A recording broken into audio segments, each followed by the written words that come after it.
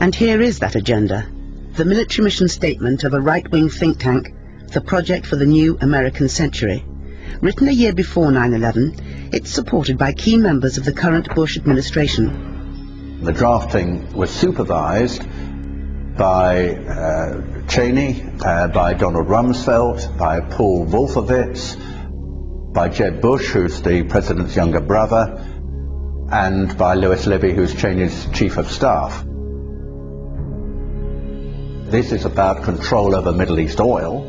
It indicates that America is aiming for global leadership, both military and economically, and what it says, I think, is chilling. It says if we are going to transform America into tomorrow's dominant force, that's their phrase, then it's going to be a long process unless there is a catastrophic and catalyzing event, like Pearl Harbor.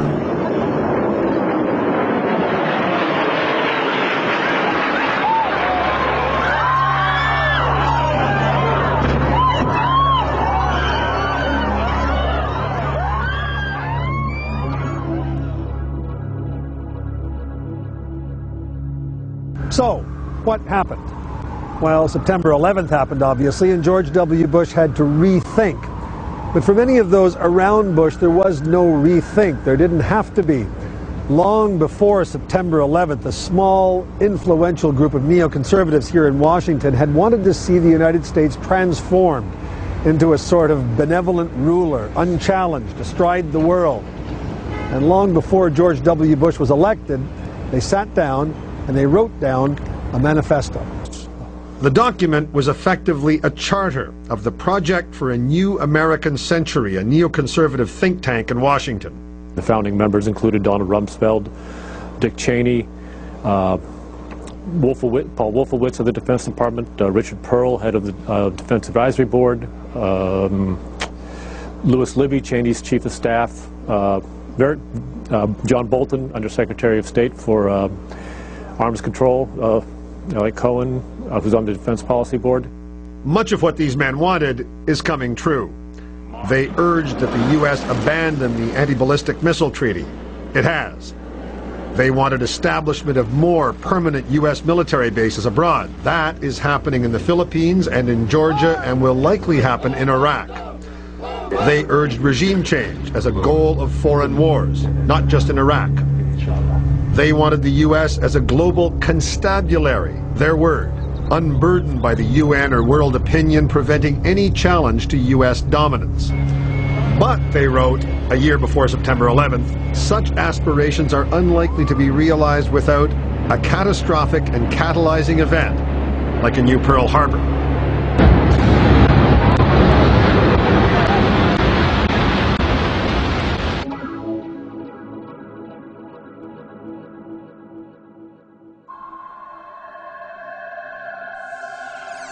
The United States of America is the most powerful nation on earth. In itself, this goes a long way to explaining the things it does around the world. At present, it's conducting a war on terror, or more accurately, a campaign against opposition to US domination. Others prefer to call it the beginnings of the Third World War. The United States has an insatiable appetite for conflict, and since going into Korea in the 1950s, it's been at war with someone or other in some corner of the globe non-stop right up to the present day. This drive is now led by the weapons manufacturers themselves. It is a highly dangerous precedent. I call it war corporatism. It is the door of a new fascism being pushed open. And don't be fooled, not all fascism looks like Adolf Hitler.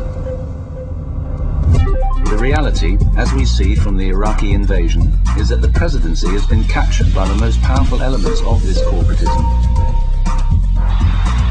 And this ghastly molecule aims to turn the world into its very own enslaved global market, and the plan is well underway.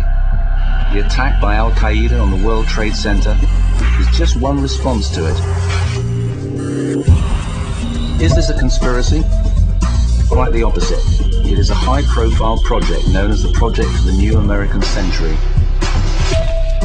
People like Dick Cheney, Donald Rumsfeld, Richard Pearl are the major players among politicians, right-wing thinkers, militarists and industrialists in the creation of the project. The project is a neoconservative manifesto which includes in its toolbox the unbridled use of war in clearing a path for US interests. The will to attack Iraq came entirely from this visible yet sinister group. September the 11th was merely the pretext. Bush is merely the figurehead. And so, who's next, you wonder? Iran? North Korea? France? Britain?